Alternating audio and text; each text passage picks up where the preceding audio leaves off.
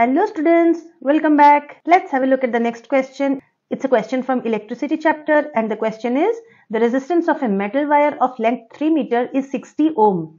If the area of cross section of the wire is 4 into 10 to the power minus 7 meter square, calculate the electrical resistivity of the wire. Alright, so here we have been given a metal wire whose length is given and its resistance is given.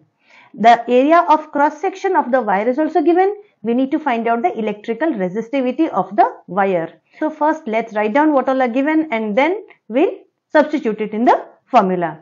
So the length of the wire is 3 meter. The resistance R is given as 60 ohm and the area of cross section is given as 4 into 10 to the power minus 7 meter square. So we need to find out the resistivity rho. So what's the formula for resistivity? Now we know the formula for resistance is equal to rho L by A, where rho is the resistivity of the wire, L is the length of the wire and A is the area of cross section of the wire. So we need to find out the resistivity, that is rho. So we'll rewrite this formula. Rho will be R into A by L. So now substituting the values we get here, R is the resistance which is 60 ohm.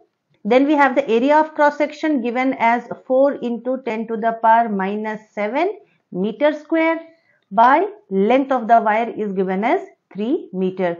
So meter and meter over gets cancelled.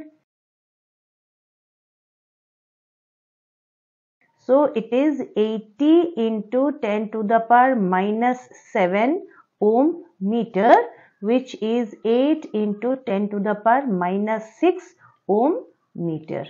So the resistivity of this wire is 8 into 10 to the power minus 6 ohm meter.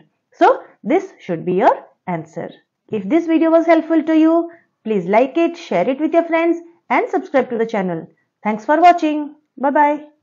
Please watch the playlist containing the solved physics questions and numericals from the previous year's board exams. I have shared the link of the playlist in the description box. I am sure it will be very helpful to you while preparing for your exams.